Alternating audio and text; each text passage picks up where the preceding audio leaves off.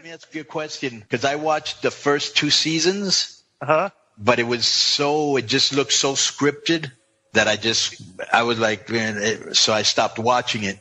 When you're watching this, KG, does it seem scripted or it seems like that's really him?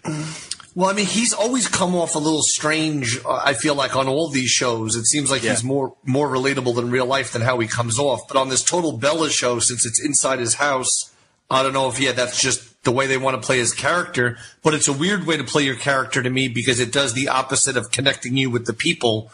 You know, he's not a heel. You know what I mean? Yeah, but he's like a OCD or whatever, you know. Right. Konnan. And they have once a week, supposedly, they have to have a formal dinner where everybody dresses up. So Bree comes down to the dinner and she doesn't have shoes on. Because they're not allowed to wear shoes in the house. No, okay, so I guess Cena went ballistic or something like that. So he's disrespecting his house or something like that. So and then Daniel Bryan and them are like, well, we're not allowed to wear shoes. And then they're like, well, you have separate clean shoes that you wear in the house. That's funny. It is very. I want to watch. When I heard about all this, I want to watch the show now because I think it sounds really funny. Right. Yeah. It was weird because I don't know what season Cena popped in on, but I watched that season.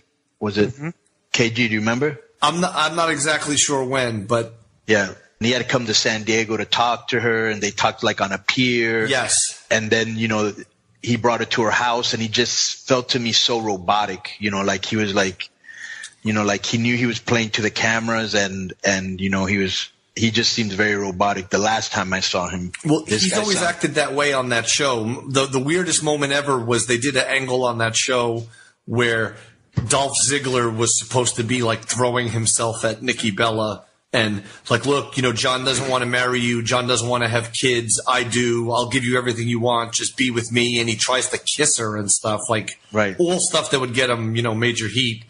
Right. And on the show, stuff he wouldn't do in front of a camera because there is a camera there. Yeah. So he does this, and Nikki goes and sits down with John. This is on Total Divas, a little while back, and she lays it all out to John. And instead of getting mad, John's like, "Look, if you think Dolph Ziggler's a better fit, I'd be a fool to try to stop you from being with him. You basically you have my blessing." What? And who does that?